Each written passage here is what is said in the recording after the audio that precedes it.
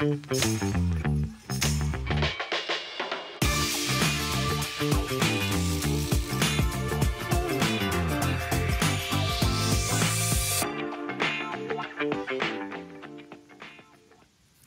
everybody. Welcome to Reporters Roundtable with David Cruz. I'm Joanna Gagis, in for David this week. We have with us today Senate Minority Leader Steve Oroho. We're going to talk all things Trenton with him. But first, I'd like to introduce our esteemed panel of reporters this week. We have NJ Spotlight's own John Reitmeyer. We have Sophie Nieto-Muñoz from New Jersey Monitor and NJ.com's Matt Arco. Welcome, all of you. We will talk to you in a bit. And they will also have some questions as well for Senate Minority Leader Steve Oroho, who joins me right now. Thank you, Senator, for being with us today.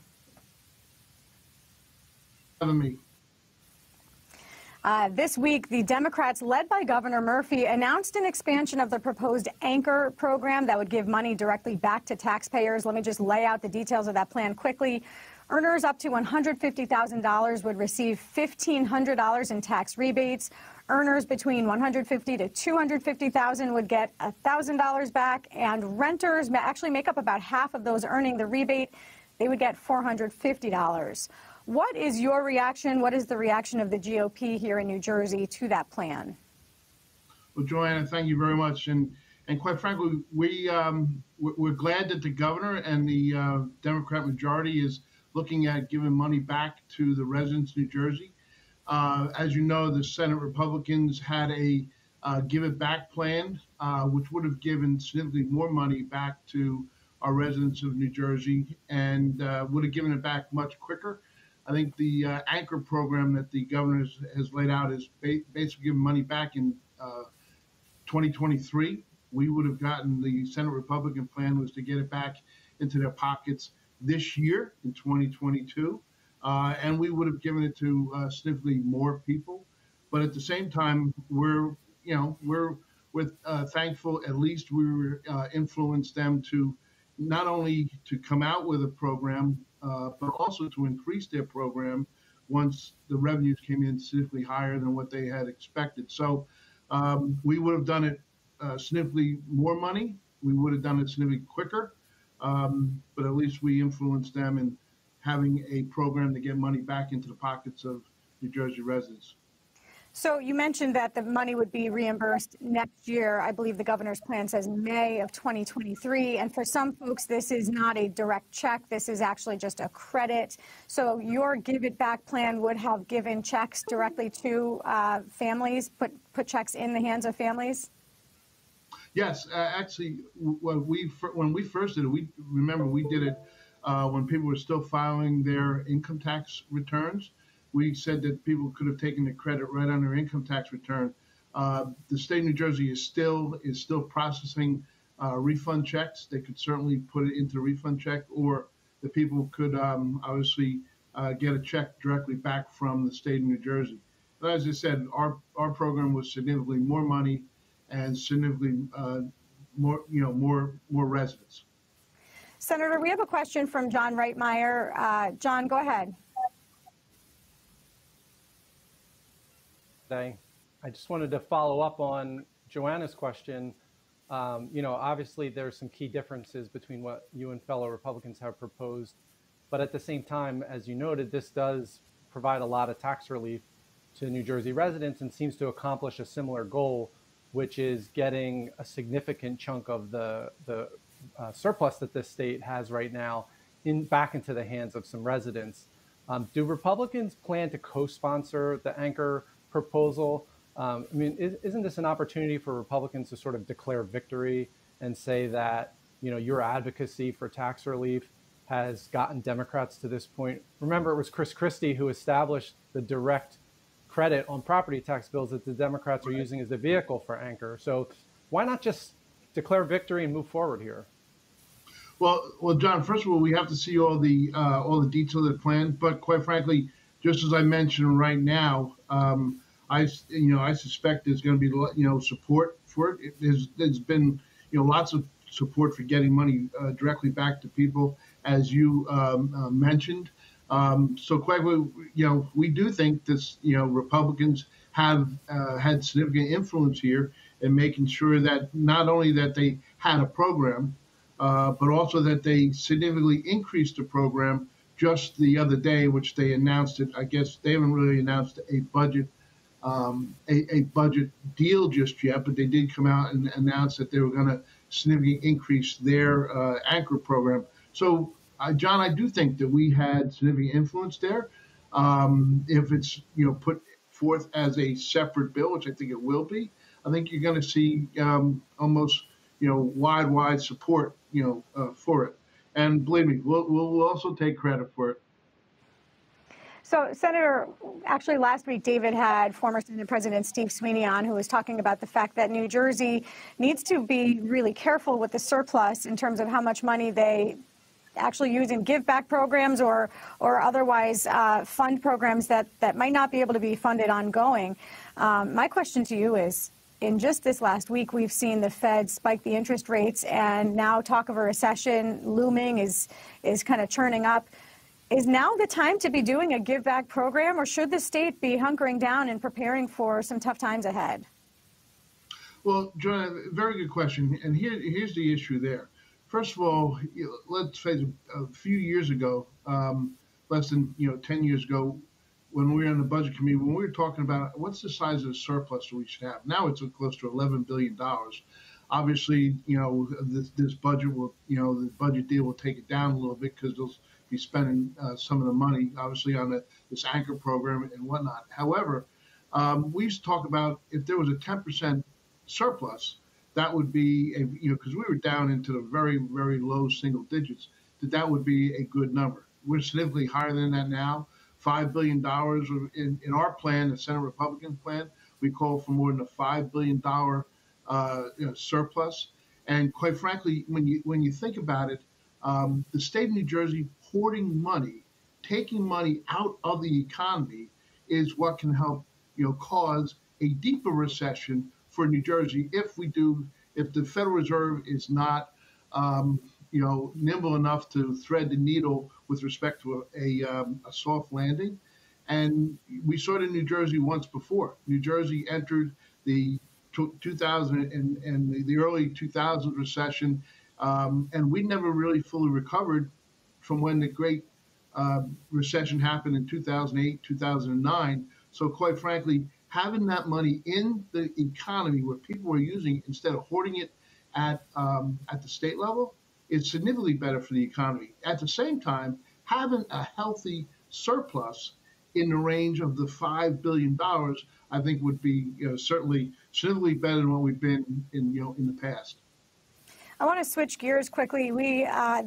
Democrats have a package of gun reform bills that they're trying to get through the legislature. I want to know where you stand on things like holding gun manufacturers accountable for guns that illegally make their way into New Jersey or that cause harm to others, or things like safe storage of guns, people having to take safety classes before getting a gun permit. Where do you stand on some of those issues?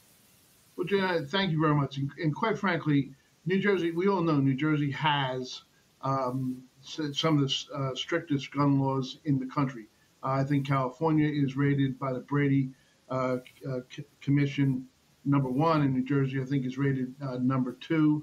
And quite frankly, I firmly believe that we should be focusing on the issue of the violence. What happens all the time now is the fact that legal gun owners in New Jersey are the ones that end up getting harmed by a lot of this, feel-good kind of legislation. Where, quite frankly, if we went after, as you said, the illegal guns and whatnot, which New Jersey has a significant amount of laws already on the books, and also the violence aspect and also the mental health aspect, I think that those are the things that will actually help to to curtail any kind of violence. And you mentioned illegal guns, and quite frankly, illegal guns and crime. That's the issue. I'm sorry, because we don't have a lot of time left. So would you vote in support of a bill that held gun manufacturers accountable? Hold gun manufacturers accountable? I think we always hold criminals accountable. That I've always been very supportive of. The idea of what do we do with car manufacturers or something like that? Who it's people who are using the material whether it be a car, whether it be a gun, whether it be a knife, whether it be a bat, whatever. Is it the manufacturer or is it the user? Yeah. Thank you. That's all the time that we have, Senator, but I really appreciate you coming on and talking with us today. Great to get your take on what's happening in Trenton. Thank you, Joanna. Have a great day. You as well. All right, let's bring in our panel. I want to pick up on that gun conversation. There doesn't seem to be political will to move that gun package forward, even among Democrats, although it feels like there is some kind of groundswell nationally around gun reform. Sophie, I'll start with you. Why are Democrats not really moving forward these bills, at least in the Senate? Do you think it has anything to do with the upcoming midterms? I think that they haven't moved it because, as the minority leader just said, New Jersey does have the second strongest gun laws. So they don't feel like there is this push to make New Jersey's gun laws stronger. Senate President Nick Scutari has said that he's, keeping an open mind, but not necessarily interested in posting those bills right now. Or I guess we'll see if he's interested in posting those bills. We saw this week that, the community is not reacting well to Democrats not wanting to post these bills. There was a small rally outside of Scutari's office in Clark this week with Everytown and Moms Demand Actions, really demanding and urging that Scutari post these bills, which would improve gun safety storage, track ammo, and, like you just said, the liability with the gun manufacturers. So yeah, I think we'll see what happens, but there does not seem to be this big push for it right now.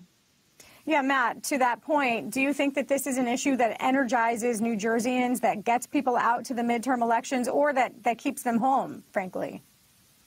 Well, I would just jump on what Sophie said. Whether we're talking about guns or the budget or expanding access to abortion, the underpinning thing is not the midterm elections for New Jersey Democratic lawmakers. It's what they witnessed in the last November election. And the underlying theme is that they're concerned about, because Republicans gained seats. The statewide gubernatorial race was way closer than anybody expected. So they're just concerned. So what I'm seeing with the state legislature is, okay, Governor Murphy got reelected to his second term. He's fine. He doesn't have to worry about anything. But we have an election coming up a year after the midterms. So that's underlying everything. Now, on guns themselves, because of the national mood, the legislature, as Sophie said, is not on board, especially the Senate, to go along with a lot of the governor's proposals.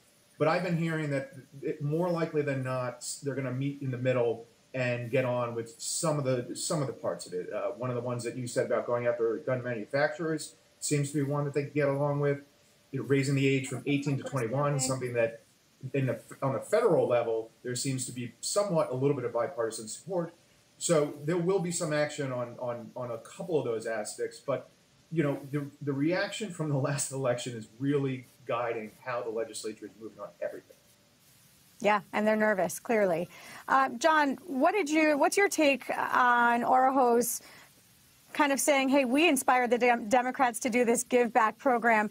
In your mind, is this kind of a race to see which party can be the one to put money in people's pocketbooks? It's become that in many ways. And to Matt's point, I think the last election is still looming over what's happening right now in terms of the new budget that's coming together and all of the different policies related to taxes and tax relief. And so the Republicans were out there earlier this year calling for really big rebates to go out. Now, there is some concern among economists that if we did push out a lot of rebates right now, it would actually prolong the period of inflation that we're seeing, because we're not having a problem right now really with demand in the economy. It's more of a supply problem. And so that's pushing up prices. I think there's some corporate profit taking as well.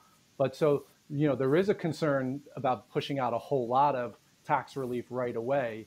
But at the end of the day, Democrats, I think, are seeing where things are headed. The state has an immense surplus right now. They were talking about, a little under $1 billion in direct property tax relief, which goes to homeowners and, as you noted, renters. Now they're up over $2 billion, a level we haven't seen since the 2008 fiscal year. So for sure, the pressure that Republicans have been applying this year, but to Matt's point, really the pressure that has been applied from last year's election results, where the Republicans picked up seats in both houses and Murphy had a way closer re-election contest than he expected. Sophie, what can you tell us about where Democrats are really prioritizing that spending overall in the budget this year? Well, the Democratic proposal is still kind of behind closed doors, as far as I know. I know that there is, I know more about the progressive push that is coming from these advocates group. I don't think that's getting to Democrats, but what they would like to see is the $10 billion surplus used to help these vulnerable groups and people that have been left behind during the pandemic. And then you have business groups also saying, they want help with the business community. For example, the earned income tax credit and the unemployment tax hike that's coming. So we did see the first step go through, or the second step go through in the Assembly yesterday, which was a Democratically sponsored bill, which would help 70% of businesses it would alleviate the burden of this tax hike for about 70% of New Jersey's businesses. Matt, there's been conflict in years past between the Democratic-controlled legislature and the governor. Do you anticipate any of that this year as we get into this final stage of the budget process? Conflict? No, because they have more money than they could ever dream of, and it's just the argument would be, how do we spend it? But the issue leading up to the end of the month and the June 30th deadline to pass a budget is when Sophie says behind closed doors. I mean, she's not wrong, and John can correct me if I'm wrong. I mean, it's June 17th right now, and the lack of detail that is trickling out means that the two chambers of the legislature and the governor, we're going to get up to June 30th because there's disagreement on how to spend this money, and there's a lack on movement on even the stuff that they agree on in terms of paperwork going from the legislature to the governor's office, from what I'm hearing. So it's going to be a late budget from everything that I hear as of now, just because the two chambers don't agree on how to spend it. So a direct conflict, no, but a bungling of it, perhaps, maybe, because of the lack of progress of where we are this late in the month. John, this week, Senate Republicans Mike Testa called on our Treasurer Elizabeth Meyer-Moyo to testify before the Senate Budget Committee, saying that she bypassed legislative oversight in allocating $10 million to a fund that would go to help undocumented immigrants. What can you tell us about what happened there and what they're calling for? Are they right here? I mean, I think it's really a disagreement over how you're interpreting language that was written hastily into the budget last year through the process that Matt just described. And so sometimes that yields these types of predicaments where they rush in some last minute budget language. No one really has time to see exactly what it says. And now there's a disagreement over, does it say that the governor can spend 10 million or 20 million, or does he have to get approval for each chunk? And I think both sides are reading that language credibly. And there's really no enforcement mechanism. I mean, I guess unless lawmakers would want to take the administration to court right now, to say that the 10 million chunk that was first approved for this fund and then the next 10 million had to be done all at once with oversight approval, or could it be done, in two pieces as they did do it? I mean, that's really the disagreement. And again, we're talking about a $50 billion budget, and then the spending of some $6 billion in federal aid. So, I mean, I think, in many ways, I think Republicans don't like the idea that this money is going to the group that it's going to. And so this is a way to sort of call attention to that, as well as to bring attention to this idea that there's not a lot of oversight in terms of how this federal money that we haven't really talked about, a big chunk remains, about $3 billion. And that's one of the tension points that Matt was referring to. Democrats and Republicans in the legislature want to play a role in determining how the rest of the state's federal COVID aid gets spent down. That wasn't included in the draft of the budget that Murphy originally sent over to lawmakers. They want to put it back in the budget and maybe even strengthen it, knowing how last year We saw a lot of spending happen around Thanksgiving that really wasn't very transparent in how it came forward and how it was approved. And so that's one of these tension points, maybe bigger picture than what Senator Testa has brought up, but one of the tension points that has to be resolved over the next 2 weeks or so. Yeah, for sure. It's interesting times when $10 million feels like chump change, right? Sophie, let's just switch gears. I want to talk January 6th. What have you seen so far this week, last week, that has had the most impact in terms of what this House committee has been able to lay out? I think in terms of what's happened this week, one of the bigger takeaways has been this tour on January 5th. And that was actually brought up by Representative Mikey Sherrill. So this last hearing confirmed what she had said, that Representative Loudermilk had given a tour and that, they were filming Nancy Pelosi's office. And she kind of gave that statement that questioned Loudermilk's dedication to Congress, whether he was upholding the oath of office. So that's one of the louder statements that we heard come out of New Jersey. But I think the loudest one has been Bill Pascrell, who we know is not one to mince words, I would say. He's calling for Justice Clarence Thomas to resign in light of emails between his wife and Trump's then Chief of Staff, Mark Meadows. I think that's going to be really interesting to see how that plays out with Ginny Thomas now, being requested to come in front of the committee or possibly be requested. We're seeing Pascrell ask that Thomas resign, called him a corrupt judge, said he should have the dignity to resign.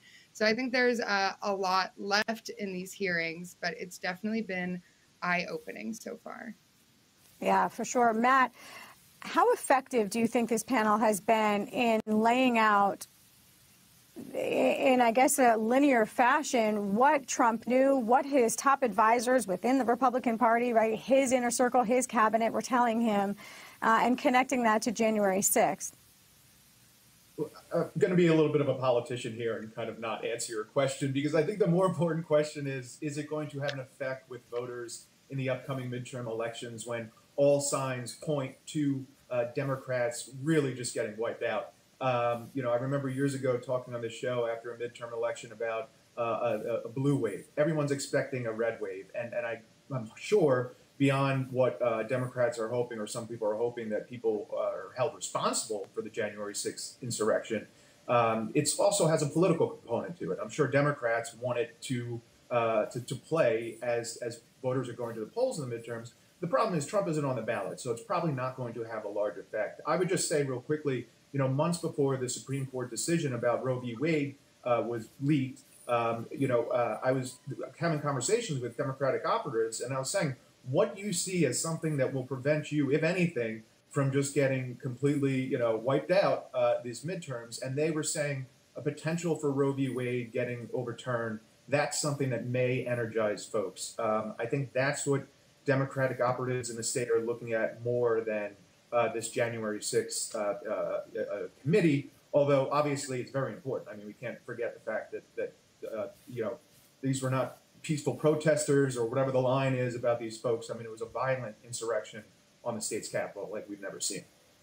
Yeah, and last question, whoever wants to take it, but on this issue, but is there going to be a point where, like what happened in the Nixon investigation, where Republicans come around and say, okay, we need to get on board with the idea that maybe something was untoward here?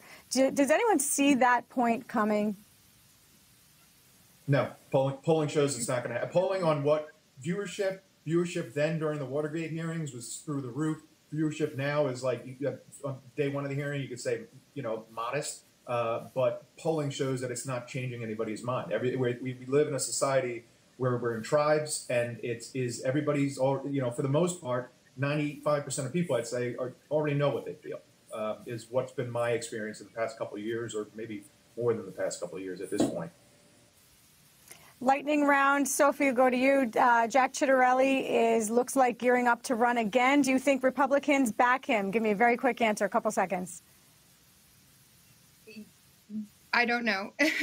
Yes, maybe we'll see. A lot can change between now and then, but I don't see why not. All right. I wish we had more time to get around to all of you, but it looks like that's all the time that we have. That's going to do it for Roundtable this week. Matt, Sophie, John, great to have all of you today. Huge thank you also to Senate Minority Leader Steve Oroho. Before we go, you can follow me on Twitter at Joanna Gagis NJ, and be sure to subscribe to our YouTube channel to get all kinds of exclusive content, including live streams from around the state. I'm Joanna Gagis. On behalf of David Cruz and our entire crew here, thanks for being with us today, and have a great week. Major funding for Reporters Roundtable with David Cruz is provided by New Jersey Realtors, the voice for real estate in New Jersey. More information is online at njrealtor.com. RWJ Barnabas Health. Let's be healthy together. NJM Insurance Group, serving the insurance needs of New Jersey residents and businesses for more than 100 years. Rowan University, educating New Jersey leaders, partnering with New Jersey businesses, transforming New Jersey's future. Promotional support provided by New Jersey Business Magazine, the magazine of the New Jersey Business and Industry Association, reporting to executive and legislative leaders in all 21 counties of the Garden State since 1954.